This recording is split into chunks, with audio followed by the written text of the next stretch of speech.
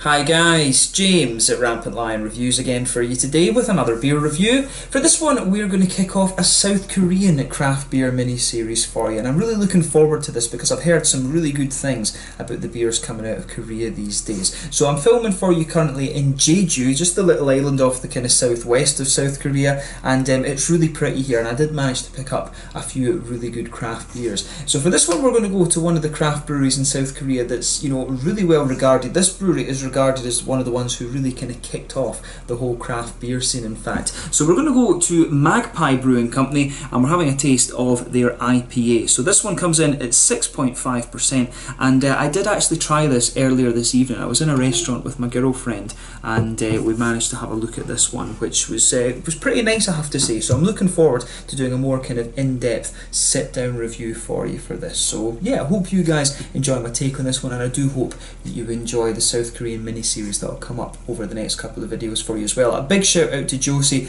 at Josie's Beer Shop, and I did a little beer shop visit video at her store as well, so I'll put the link to that in the description below, and also the link to her Facebook page as well. She's got a ridiculously good selection of craft beers, and she was the one who helped me pick out these Jeju and other Korean beers for you, so make sure you come and visit her shop if you find yourself in Jeju. But anyway, as is usual with my reviews then, I'll tell you a little bit about the brewery. If you want to get straight to the tasting, just fast forward. All the usual links are in the description below. That's the brewery website, the link to my other reviews that I'll do in the future from Magpie Brewing Company. I do have 2 more of their beers that I'll review for you fairly soon. There's all the usual social media. If you want to see more beer reviews, do please consider subscribing to the channel. The whole channel, of course, has a geography-based tagging system, so you can go into the home page and search for beer based on country, city, state, county, prefecture, whatever it is you're interested in. Do check out the playlist of beers from different countries. There will be one there for all the South Korean beers that I'll review for you, and hopefully I can add to that fairly regularly over the next couple of years. And as always, please do get in touch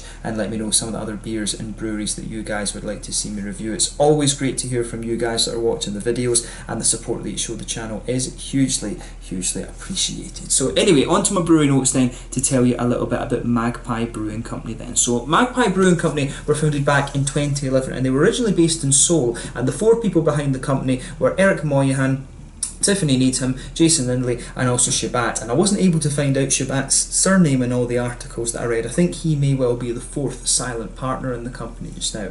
But all 3 came to Korea as English teachers. The 3 active partners came to Korea as English teachers. Moynihan is from Canada and the others are from the US. But apparently Eric and Jason really wanted to develop a kind of do-it-yourself lifestyle, you know, self-sustainability and all this kind of things. And they've done, you know, various different things such as cheese making, and they also own their own restaurant together as well, which is called Scout in Seoul, and it's meant to be pretty good actually. But around 2006 or 2007, Jason got into homebrewing, and then the 3 guys got really quite deep into this hobby. But they apparently also had a TV show for a period of time which was called Semi-Permanent, and this looks into the lives of you know, foreigners living in South Korea, and this aired on the Arirang network, and this company also owned the building which the brewery is now housed in here on Jeju. But in 2012 they opened up their brewing space in the Gyeongridan area in Seoul with a pale ale, and then the porter followed later on because they wanted to show how well what a dark beer really could be. But most of their original beers were pale ales, but they've continually expanded ever since they opened back in around 2012. For a while they had been contract brewing their beers with other breweries such as The Table,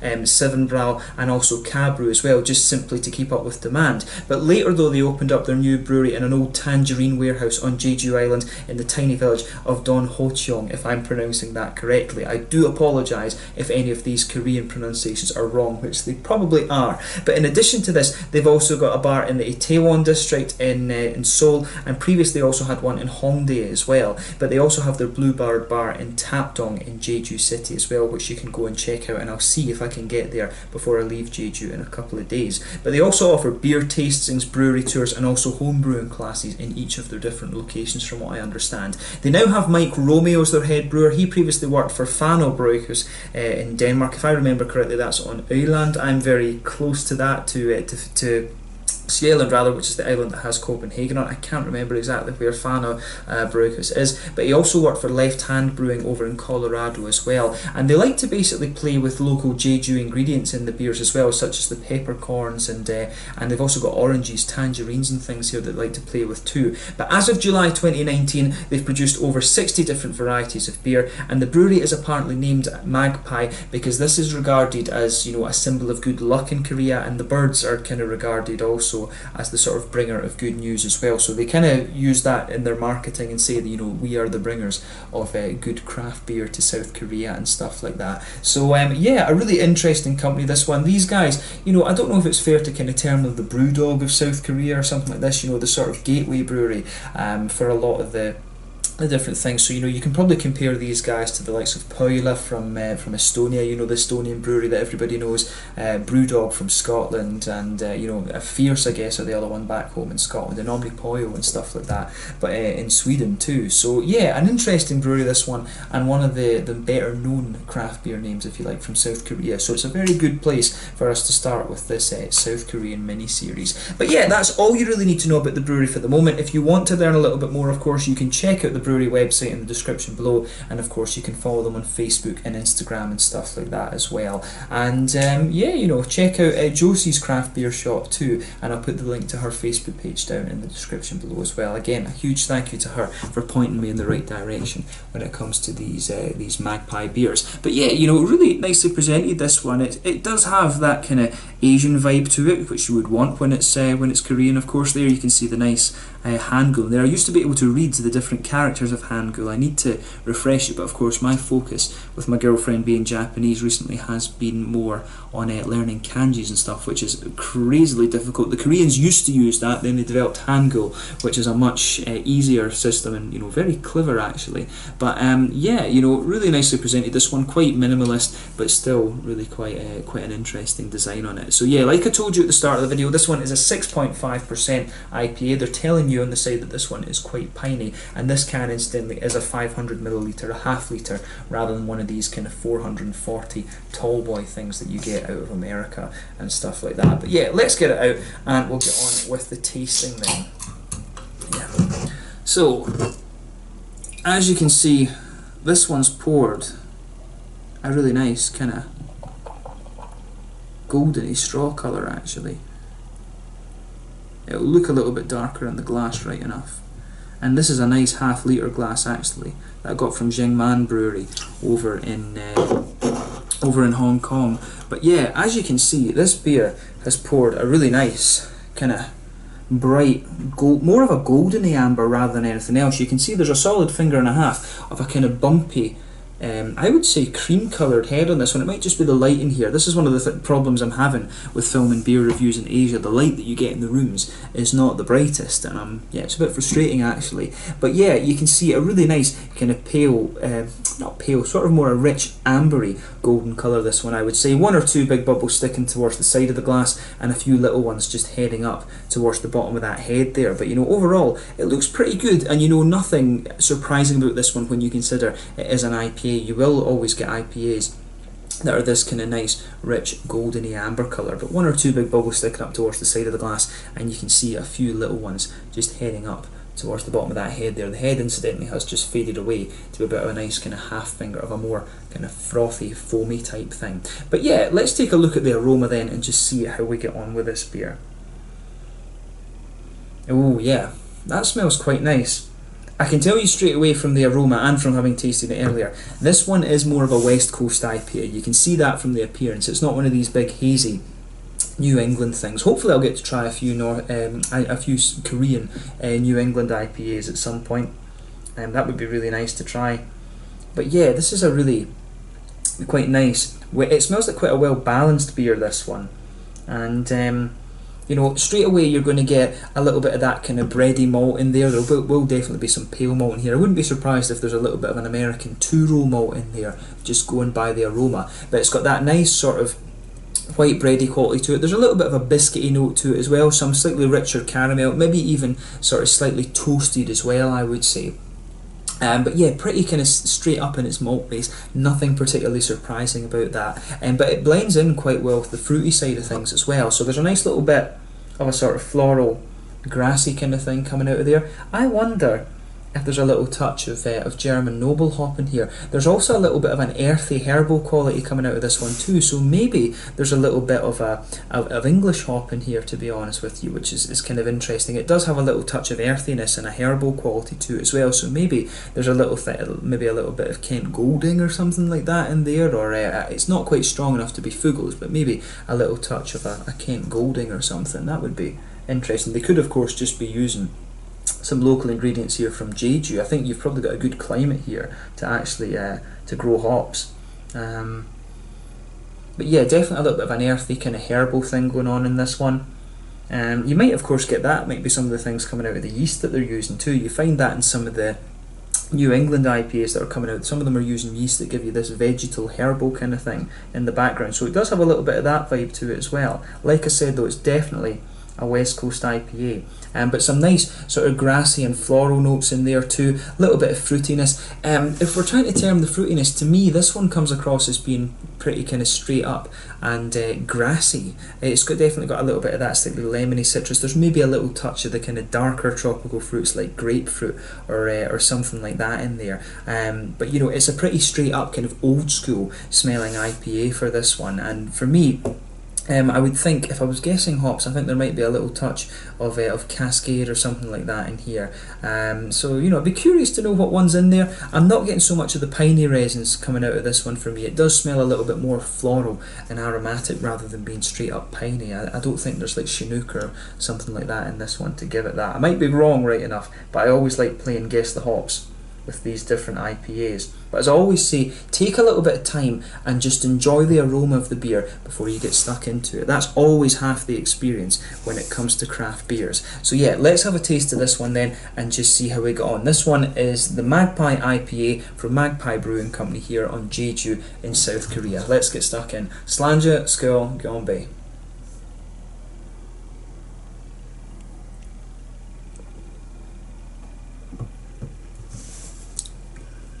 Yeah, that's pretty nice. This one, interestingly enough, it actually reminds me of one of the first Swedish craft beers that I ever tried. It reminds me a lot, actually, of the India Tribute from Uppigårds Brewery. It really has a little bit of that sort of English IPA vibe to it as well. So in some ways, you know, it's got a little bit more. It says on the can that it's 60 IBUs, and you will get that straight away. I mean, most of these New England IPAs and stuff that are coming out now are sort of 25, 30, maybe 35 at a push. So this one does have a little bit of that West Coast bitterness that you want. But there's something just about the malt base in this that makes it come across as being slightly, you know, a slightly English IPA. So it's kind of interesting that. It's a little bit of a hybrid, this one, but that really works for it, I have to say. Let's get the last little bit of that into the glass then. But yeah, this really is quite a nice one, I have to say. It really does remind me of that India Tribute beer, the IPA from Uppigårds Brewery in Dalarna back in Sweden.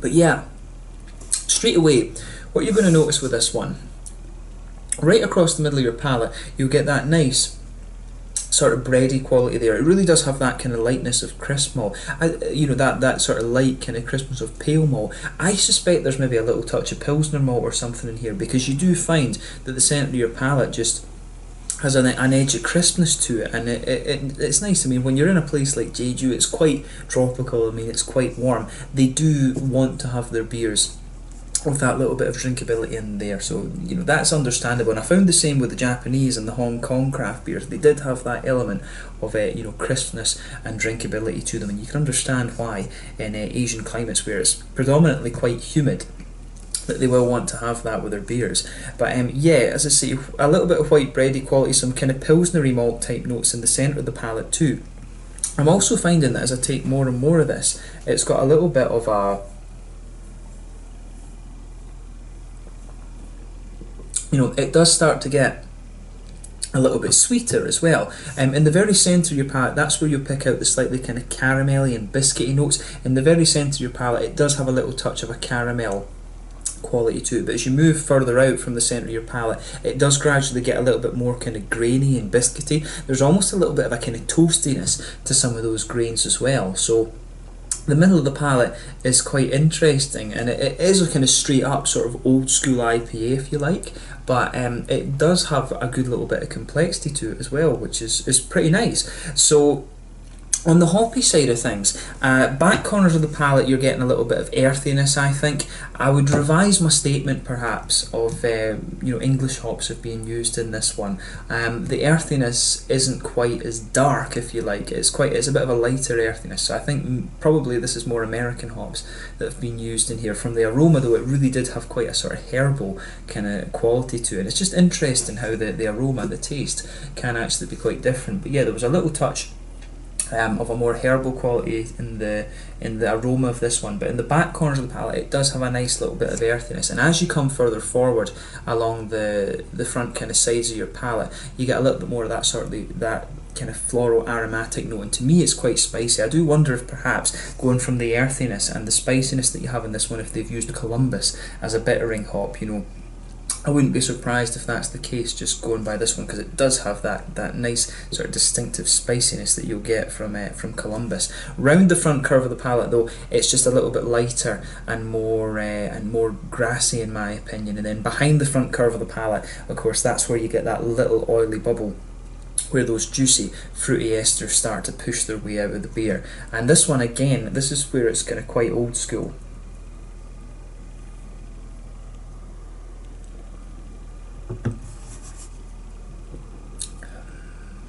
Yeah, I suspect that this one, I do think that they're using Cascade in here, and I'm finding that sort of the earthiness from this beer and some of the graininess, actually, it does have a little bit of that sort of herbally,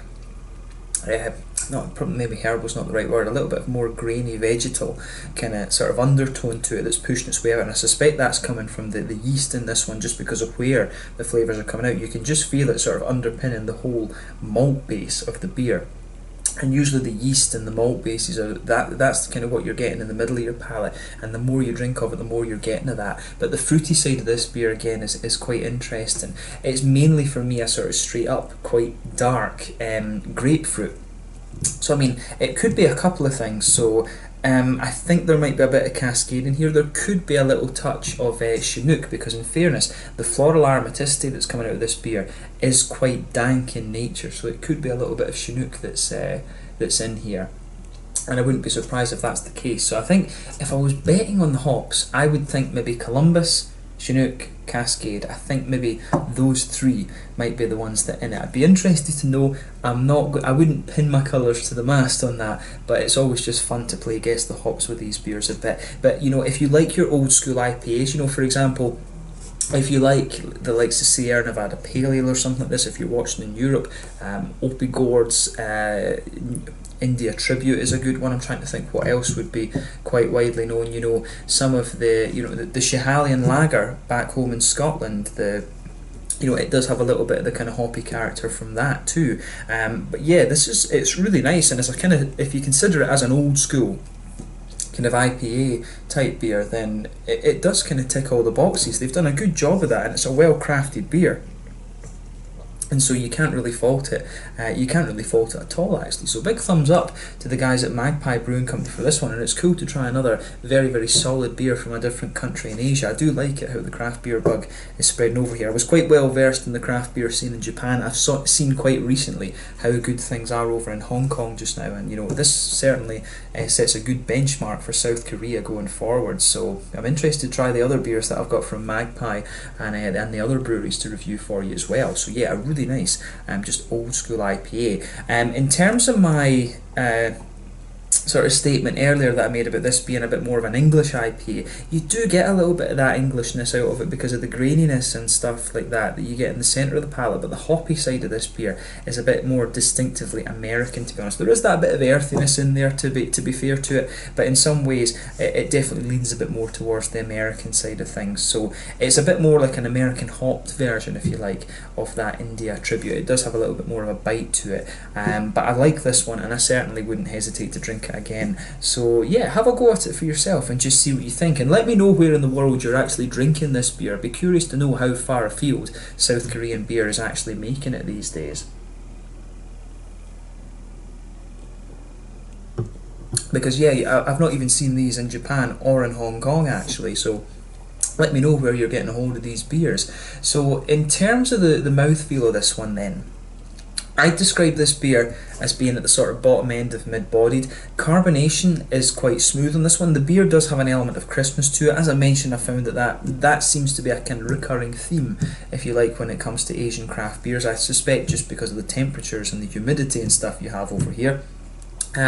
This one, the mouthfeel overall, it's got a little bit of an oiliness to it, but again, you know, the crispness just kind of shines through. There's a good bit of hoppy bitterness here. It tells you on the can that it's 60 IBUs, so it does have a bit of bite to it. It's not going to blow the head off you compared to some of the IPAs and things like that you're going to get. The malt base has a good balance between being a little bit sweet in the centre, and it dries out quite a little bit and becomes just that touch, you know, a touch more grainy, and there is a little bit of that kind of juicy, fruity quality for me, and mainly the fruity side of the beer is leaning towards a kind of grapefruity sort of thing. Like I said, I suspect, you know, maybe Chinook or Cascade in this one. It does remind me a little bit of the old Sierra Nevada Pale Ale in terms of its fruitiness and hoppiness and stuff like that. But a really, really nice beer, this one, and it's cool to review, you know, a beer from a brewery in South Korea that's really well regarded. So let's just leave it at that for this one. A really solid beer. And it's cool to try my first beer for you from Magpie Brewing Company, especially when I'm here on Jeju. So yeah, I hope you've enjoyed my take on this one. Thank you again for watching my beer reviews. As always, please let me know your own thoughts on this beer in the comment section below. Let me know what your favourite beers are from Magpie Brewing Company as well. You will see me review another 2 of their beers over the next little while in this South Korean mini-series. But thank you again for watching, and I'll catch you guys very, very soon. This one is the IPA, or the Magpie IPA I should say, from Magpie Brewing Company, coming in at 6.5% from Jeju in South Korea. Really nice beer, this one. A little bit of an old school IPA. So if you like the Sierra Nevada Pale Ale or the Opigord's India Tribute, those are the 2 beers that this one particularly reminds me of, in fact. So yeah, let's leave it at that. Thank you again for watching, and I will catch you guys very soon. Make sure you try out this one, and I hope you enjoy this little South Korean review series going forward. Slanja, skål, gombe.